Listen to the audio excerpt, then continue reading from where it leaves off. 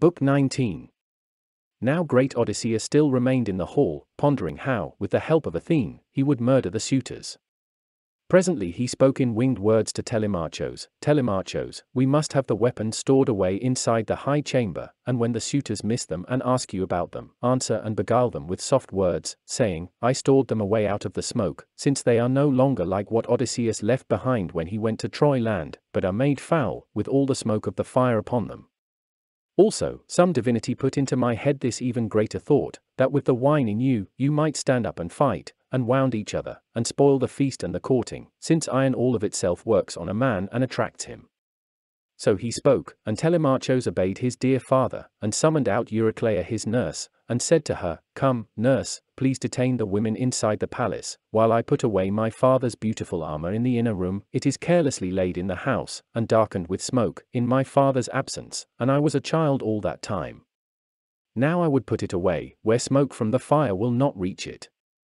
Then in turn Eurycleia his dear nurse said to him, I only hope, my child, that you will assume such foresight in taking care of the house and protecting all our possessions. But tell me, who is it will go with you and hold the light for you? The maids would have given you light, but you would not let them come out. Then the thoughtful Telemachus said to her in answer, This stranger will. I will not suffer a man who feeds from our stores, and does not work, even though he comes from far off. So he spoke, and she had no winged words for an answer. Eurycleia barred the doors of the strong-built great hall. The two men, Odysseus and his glorious son, sprang up and began carrying helmets, shields massive in the middle, and pointed spears, and before them Pallas Athene, holding a golden lamp, gave them splendid illumination. Suddenly Telemachus spoke a word to his father, Father, here is a great wonder that my eyes look on. Always it seems that the chamber walls, the handsome bases and roof timbers of fir and tall columns sustaining them, shine in my eyes as if a fire were blazing. There must be surely a god here, one of those who hold the high heaven. Then resourceful Odysseus spoke in turn and answered him, Hush, and keep it in your own mind, and do not ask questions. For this is the very way of the gods, who hold Olympos. You should now go to bed, and I shall remain behind here, so that I can continue to stir up the maids, and also your mother, and she in her sorrow will question me about everything. So he spoke, and Telemachus went out of the great hall to his own chamber to go to bed, with torches to light him to his bed, where he always lay when sweet sleep came on him. There he lay this time also and waited for the divine dawn, while great Odysseus still remained in the hall, pondering how, with the help of Athene, he would murder the suitors. But now circumspect Penelope came down from her chamber, looking like Artemis or like golden Aphrodite. They set a chair for her to sit on close by the fireplace. The chair was inlaid with ivory and silver, the craftsman Icmalios had made it, and for the feet he had joined on a footstool, all of one piece with it, a great fleece was spread out over the chair, and upon it circumspect Penelope took her place. Her white-armed handmaidens came from the palace. They cleared and carried away a great deal of food, with the tables and goblets, where the men in high spirits had been drinking, and shook the ash from the cressets onto the ground, then piled them again with pieces of wood, to give them light, and to warm them. Again for the second time Melantho scolded Odysseus, Stranger, do you mean to stay here all night and bother us by poking all over the house and spying upon the women? Take yourself out of the door, you wretch, and be well satisfied with your feast, or you may be forced to get out, with a torch thrown at you. Then looking darkly at her resourceful Odysseus said to her, I wonder, why do you hold such an angry grudge against me? Is it because I am dirty, and wear foul clothing upon me, and go about as a public beggar? The need is on me, for such is the lot of vagabonds and men who are homeless. I too was one who lived in my own house among people, prospering in wealth, and often I gave to a wanderer according to what he was and wanted when he came to me, and I had serving men by thousands, and many another good thing, by which men live well and are called prosperous. Only Zeus, son of Cronos, spoiled it all, somehow he wished to. So, woman, you should now beware lest you lose all of that glorious look with which you shine among the handmaidens. Beware of your mistress, who may grow angry with you and hate you. Or Odysseus may come back. There is still time for hope there. And even if he has perished and will no longer come back, here is Telemachus, his son, by grace of Apollo grown such a man, and in his palace none of the women will be sinful and escape, since he is a child no longer.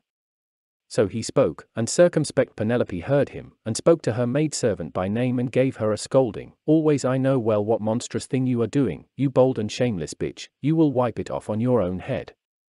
You understood all this very well, because you had heard it from me, how in my halls I intended to question the stranger about my husband, since I am troubled for him incessantly.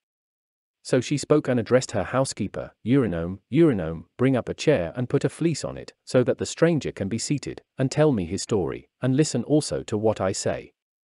I wish to question him. So she spoke, and the servant quickly brought up and set down a well-polished chair, and laid a fleece across to cover it. On this, much enduring great Odysseus was seated, and their discourse was begun by circumspect Penelope, Stranger, I myself first have a question to ask you. What man are you and whence? Where is your city? Your parents? Then resourceful Odysseus spoke in turn and answered her, Lady, no mortal man on the endless earth could have cause to find fault with you. Your fame goes up into the wide heaven, as of some king who, as a blameless man and God-fearing, and ruling as lord over many powerful people, upholds the way of good government, and the black earth yields him barley and wheat, his trees are heavy with fruit, his sheep flocks continue to bear young, the sea gives him fish, because of his good leadership, and his people prosper under him. Question me now here in your house about all other matters, but do not ask who I am, the name of my country, for fear you may increase in my heart its burden of sorrow. As I think back, I am very full of grief, and I should not sit in the house of somebody else with my lamentation and wailing. It is not good to go on mourning forever. Some one of your maids, or you yourself, might find fault with me and say I swam in tears because my brain drowned in liquor. Circumspect Penelope said to him in answer, Stranger, all of my excellence, my beauty and figure, were ruined by the immortals at that time when the Argives took ship for Ilion, and with them went my husband, Odysseus. If he were to come back to me and take care of my life, then my reputation would be more great and splendid. As it is now, I grieve, such evils the god has let loose upon me. For all the greatest men who have the power in the islands, in Dulichian and Same and in wooded Zakynthos, and all who in rocky Ithaca are holders of lordships, all these are my suitors against my will, and they wear my house out. Therefore, I pay no attention to strangers, nor to suppliants, nor yet to heralds, who are in the public service, but always I waste away at the inward heart, longing for Odysseus. These men try to hasten the marriage. I weave my own wiles. First the divinity put the idea of the web in my mind, to set up a great loom in my palace, and set to weaving a web of threads, long and fine. Then I said to them, Young men, my suitors, now that the great Odysseus has perished, wait, though you are eager to marry me, until I finish this web, so that my weaving will not be useless and wasted. This is a shroud for the hero Laertes, for when the destructive doom of death which lays men low shall take him, lest any Achaean woman in this neighborhood hold it against me that a man of many conquests lies with no sheet to wind him. So I spoke, and the proud heart in them was persuaded. Thereafter in the daytime I would weave at my great loom, but in the night I would have torches set by, and undo it. So for 3 years I was secret in my designs, convincing the Achaeans, but when the 4th year came with the seasons returning, and the months faded, and many days had been brought to completion, then at last through my maidservants, those careless hussies, they learned, and came upon me and caught me, and gave me a scolding. So, against my will and by force, I had to finish it. Now I cannot escape from this marriage, I can no longer think of another plan, my parents are urgent with me to marry, my son is vexed as they eat away our livelihood, he sees it all, he is a grown man now, most able to care for the house, and it is to him Zeus grants this honor. But even so, tell me who you are, and the place where you come from. You were not born from any fabulous oak, or a boulder. Then resourceful Odysseus spoke in turn and answered her, O respected wife of Odysseus, son of Laertes, you will not stop asking me about my origin?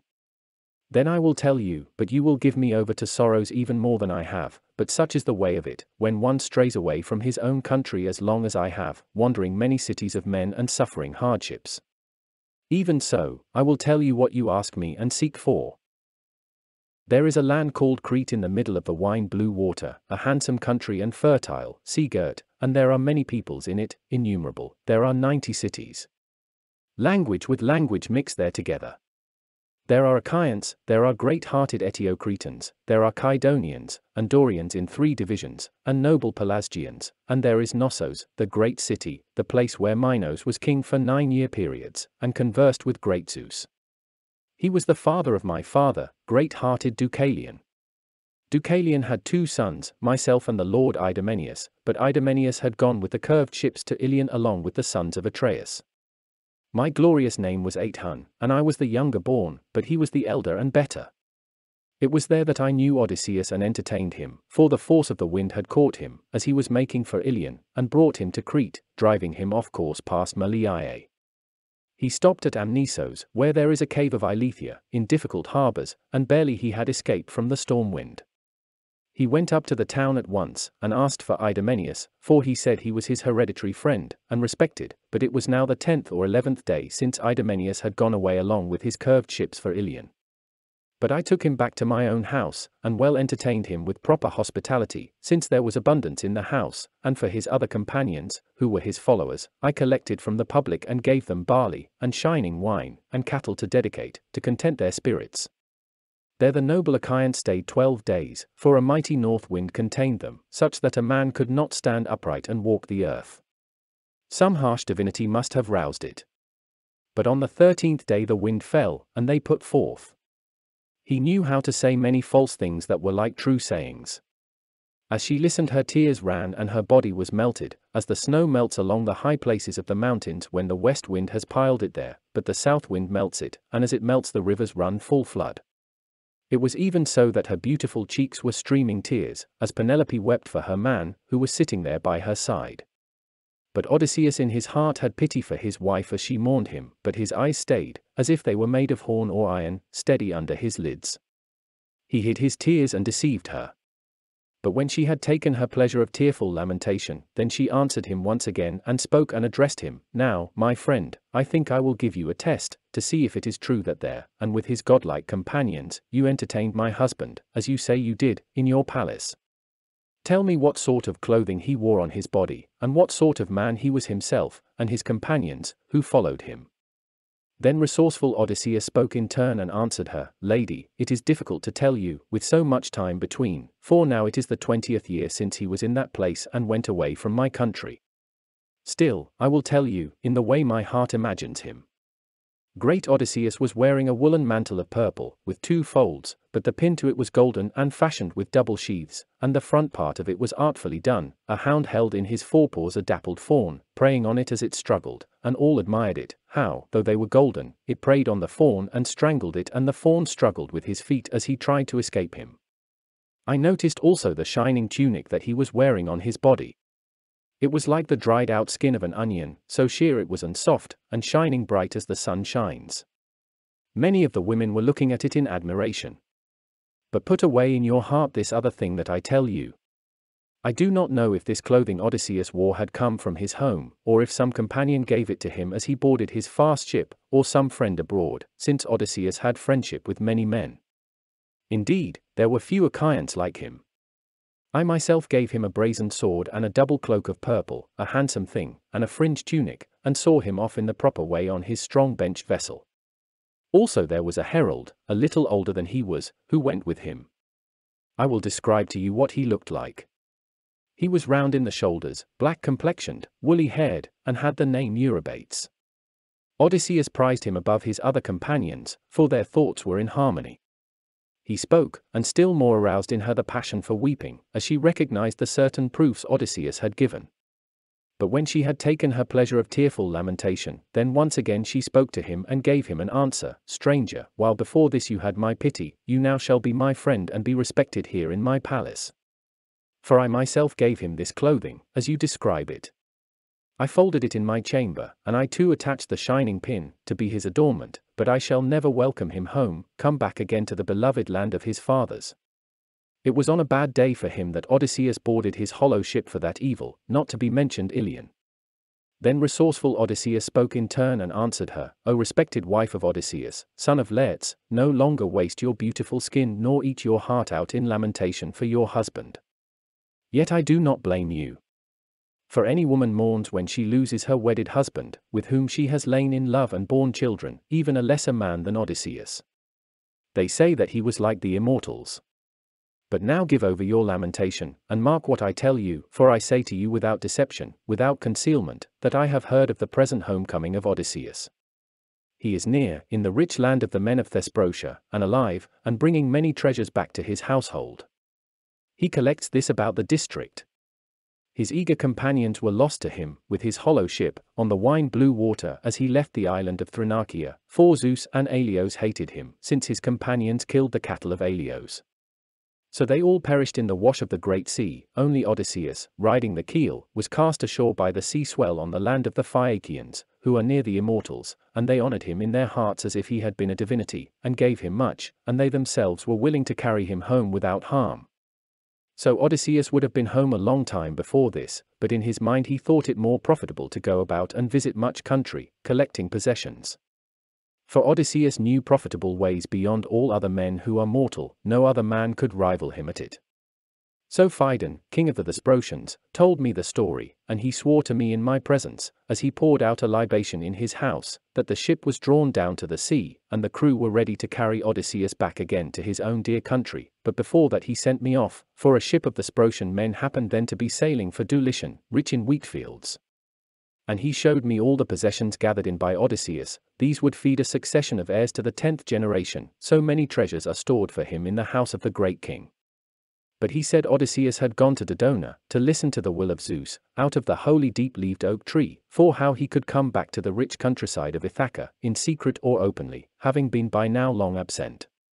So he is safe, as you see, and is now coming back. He is very close at hand, and will not for long be far from his country and his own people. I will swear you a firm oath to this. Zeus be my witness, first of the gods, and the table of friendship, and the hearth of blameless Odysseus, to which I come as a suppliant, all these things are being accomplished in the way I tell them. Some time within this very year Odysseus will be here, either at the waning of the moon or at its onset. Circumspect Penelope said to him in answer, if only this word, stranger and guest, were brought to fulfillment, soon you would be aware of my love and many gifts given by me, so any man who met you would call you blessed. But here is the way I think in my mind, and the way it will happen. Odysseus will never come home again, nor will you be given conveyance, for there are none to give orders left in the household such as Odysseus was among men, if he ever existed, for receiving respected strangers and sending them off on their journeys. But come, handmaidens, give him a wash and spread a couch for him here, with bedding and coverlets and with shining blankets, so that he can keep warm as he waits for dawn of the golden throne, and early tomorrow you shall give him a bath, anoint him, so that he can sit in the hall beside Telemachus and expect to dine there, and it will be the worse for any of those men who inflicts heart-wasting annoyance on him. He will accomplish nothing here for all his terrible spite, for how, my friend? Will you learn if I in any way surpass the rest of women, in mind and thoughtful good sense, if you must attend, badly dressed and unwashed, the feasting in the palace? Human beings live for only a short time, and when a man is harsh himself, and his mind knows harsh thoughts, all men pray that sufferings will befall him hereafter while he lives, and when he is dead all men make fun of him. But when a man is blameless himself, and his thoughts are blameless, the friends he has entertained carry his fame widely to all mankind, and many are they who call him excellent. Then resourceful Odysseus spoke in turn and answered her, O respected wife of Odysseus, son of Laertes, coverlets and shining rugs have been hateful to me ever since that time when I left the snowy mountains of Crete behind me, and went away on my long-oared vessel. I will lie now as I have lain before through the sleepless nights, for many have been the nights when on an unpleasant couch I lay and awaited the throne dawn in her splendor. Nor is there any desire in my heart for foot basins, to wash my feet, nor shall any woman lay hold of my feet, not one of those such as do your work for you in your palace, not unless there is some aged and virtuous woman whose heart has had to endure as many troubles as mine has. If such a one were to touch my feet, I should not be angry. Then in turn circumspect Penelope answered, Dear friend, never before has there been any man so thoughtful, among those friends from far places who have come to my palace as guests, so thoughtful and so well considered is everything you say. I do have one old woman, whose thoughts are prudent, who was nurse to that unhappy man, and took good care of him. She took him up in her hands when first his mother had borne him, and she shall wash your feet, though she has little strength for it. Come then, circumspect Eurycleia, rise up and wash the feet of one who is the same age as your master. Odysseus must by this time have just such hands and feet as you do, for in misfortune mortal men grow old more suddenly. So he spoke, and the old woman covered her face in her hands, and shed hot tears, and spoke to him in words of compassion, How helpless I am to help you, my child. Surely Zeus hated you beyond all other men, though you had a godly spirit, for no man among mortals ever has burned so many thigh pieces to Zeus who delights in the thunder, nor given so many choice and grand sacrifices, as you prayed you might come to a sleek old age, and raise your glorious son to manhood. Now for you alone he took away your day of homecoming. So it must be for him also that in the houses of far-off friends, whose famous homes he enters, the women tease him, as now these sluts are all teasing you, stranger, and it is to avoid their abuse and shameful speaking you will not let them wash your feet. But circumspect Penelope, daughter of Icarios, told me to do it, nor am I unwilling. So I shall wash your feet, both for the sake of Penelope but also for yourself, since the heart is stirred within me by sorrows. But come, attend to me and the word I tell you. There have been many hard-traveling strangers who have come here, but I say I have never seen one as like as you are to Odysseus, both as to your feet, and voice, and appearance. Then resourceful Odysseus spoke in turn and answered her, so all say, old dame, who with their eyes have looked on the two of us. They say we two are very similar each to each, as you yourself have noticed and tell me. So he spoke, and the old woman took up the shining basin she used for foot washing, and poured in a great deal of water, the cold first, and then she added the hot to it. Now Odysseus was sitting close to the fire, but suddenly turned to the dark side, for presently he thought in his heart that, as she handled him, she might be aware of his scar, and all his story might come out.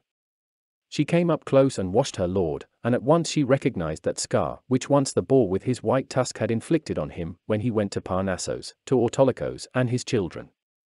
This was his mother's noble father, who surpassed all men in thievery and the art of the oath, and the god Hermes himself had endowed him, for he had pleased him by burning the thigh bones of lambs and kids, and the god freely gave him his favor.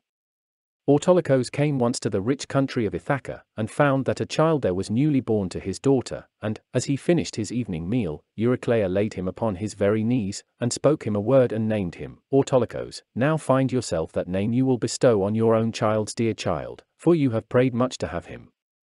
Then Autolycus spoke to her and gave her an answer, my son-in-law and daughter, give him the name I tell you, since I have come to this place distasteful to many, women and men alike on the prospering earth, so let him be given the name Odysseus, that is distasteful. Then when he grows up, and comes to the great house of his mother's line, and Parnassos, where there are possessions that are called mine, I will give him freely of these to make him happy, and send him back to you. This was why Odysseus came, so that he would give him glorious presents. Autolycus and the sons of Autolycus greeted him with clasping of hands and words of endearment, and Amphithea, his mother's mother, embraced Odysseus, and kissed his head and kissed too his beautiful shining eyes. Autolycus gave his glorious sons the order to make ready the dinner, and they listened to his urging. Presently they brought in an ox, a male, 5 years old. They skinned the victim and put it in order, and butchered the carcass, and cut the meat expertly into small pieces, and spitted the morsels, and roasted all carefully, and shared out the portions. So, for the whole length of the day until the sun setting, they feasted, nor was any man's hunger denied a fair portion, but when the sun went down and the sacred darkness came over, then they went to their beds and took the blessing of slumber. But when the young dawn showed again with her rosy fingers, they went out on their way to the hunt, the dogs and the people, these sons of Autolycus, and with them noble Odysseus went. They came to the steep mountain, mantled in forest, Parnassos, and soon they were up in the windy folds. At this time, the sun had just begun to strike on the ploughlands, rising out of the quiet water and the deep stream of the ocean. The hunters came to a wooded valley, and on ahead of them ran the dogs, casting about for the tracks, and behind them the sons of Autolycus, and with them noble Odysseus went close behind the hounds, shaking his spear far shadowing. Now there, inside that thick of the bush, was the lair of a great boar.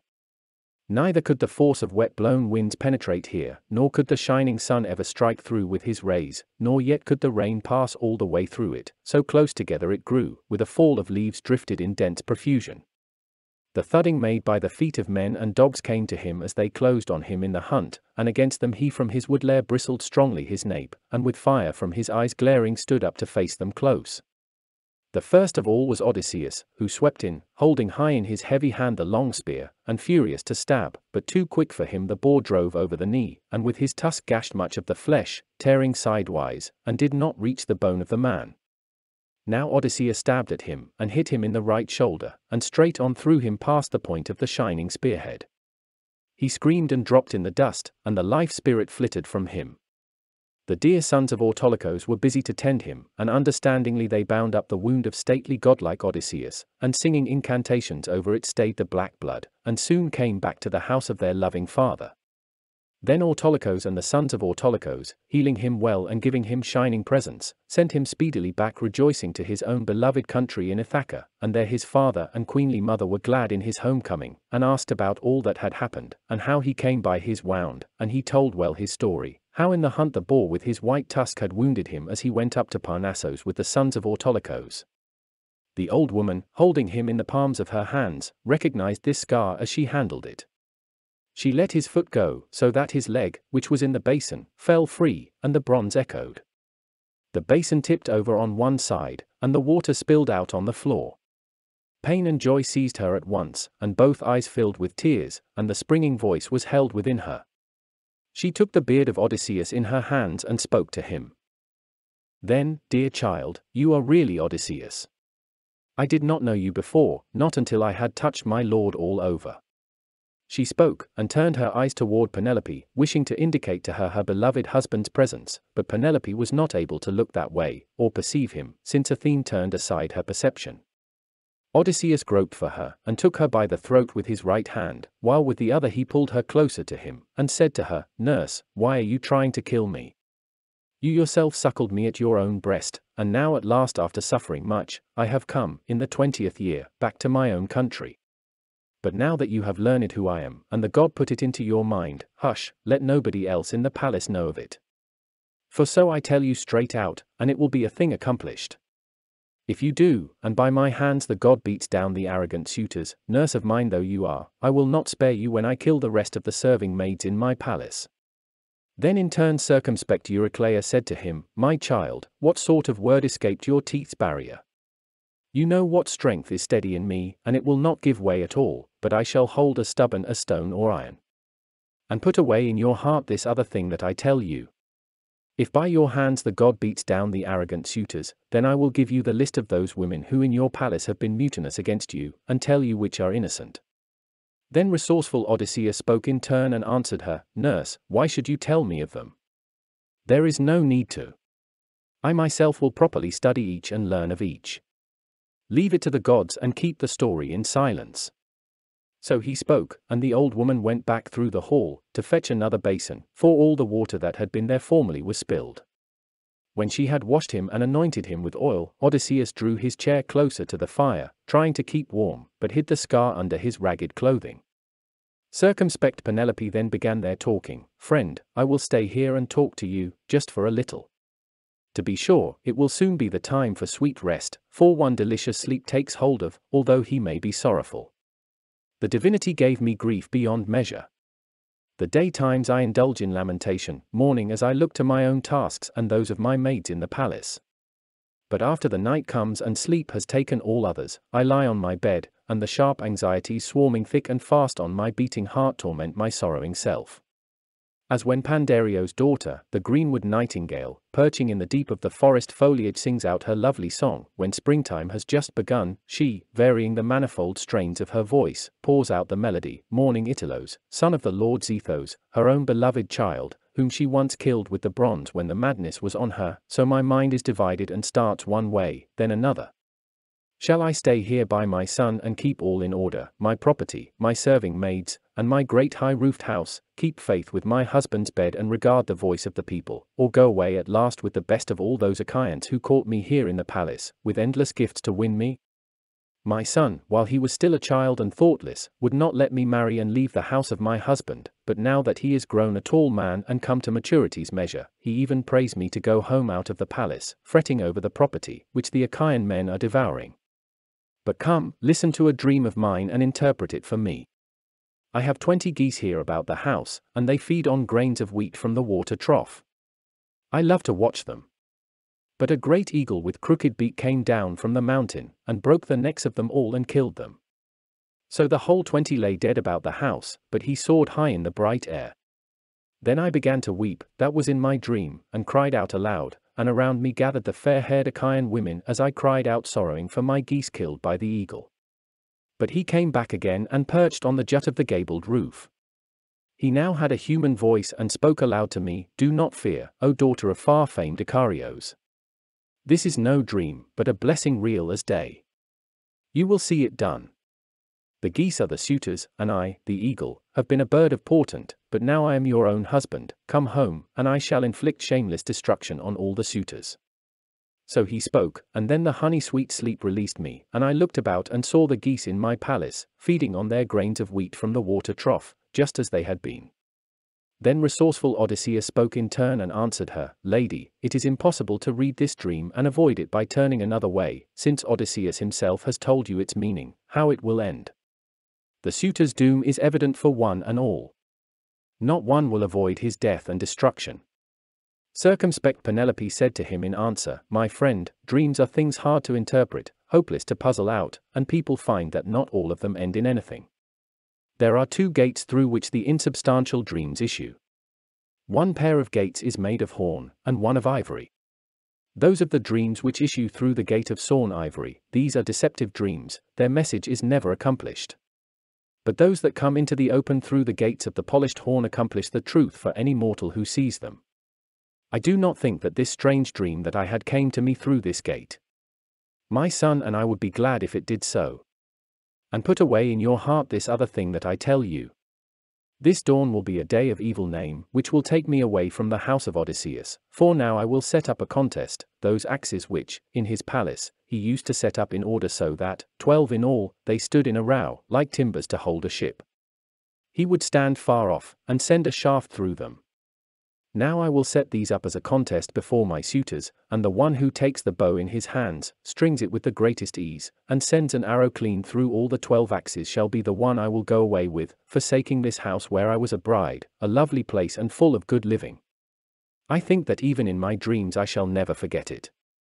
Then resourceful Odysseus spoke in turn and answered her, "O respected wife of Odysseus, son of Laertes, do not put off this contest in your house any longer. Before these people can handle the well-wrought bow, and manage to hook the string and bend it, and send a shaft through the iron, Odysseus of the many designs will be back here with you." Circumspect Penelope said to him in answer, "If, my friend, you were willing to sit by me in my palace and entertain me, no sleep would be drifted over my eyelids.